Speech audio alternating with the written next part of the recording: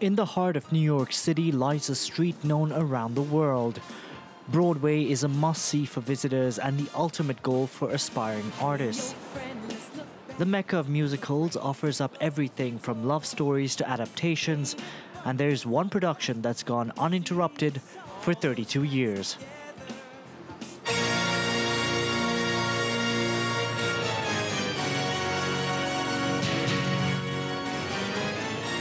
I've seen the Phantom of the Opera when I was 6 years. I remember that it was a great show, so I decided I wanted to see it again.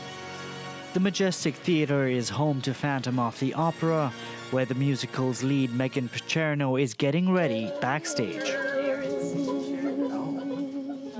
I need to warm up a little bit and slow because I'll actually use the show itself to warm up. So by Act 2, which is the most emotional and the biggest, I'm warm and ready to go.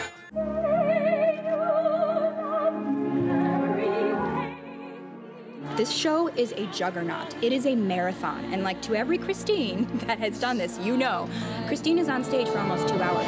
And she constantly is singing, constantly moving. When she's off stage, she's getting in and out of costume. There is no rest. Broadway is one of the city's biggest success stories. Every day, 40,000 tickets are sold and theaters are nearly always filled to capacity. Broadway also rakes in an estimated 12 billion euros annually for the city, and the records keep breaking. It's a natural escape.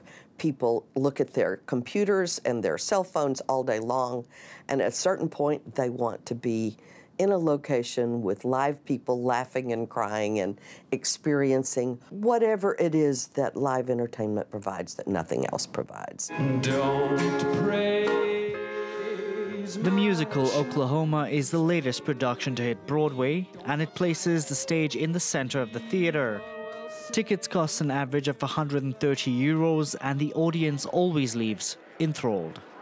The caliber of what the performers do, and the slickness and the diligence in every single aspect. Not a single moment's dropped in anything that we've seen here. The road to success isn't always easy. New York is brimming with talented actors all hoping to catch a break and end up in the limelight on Broadway.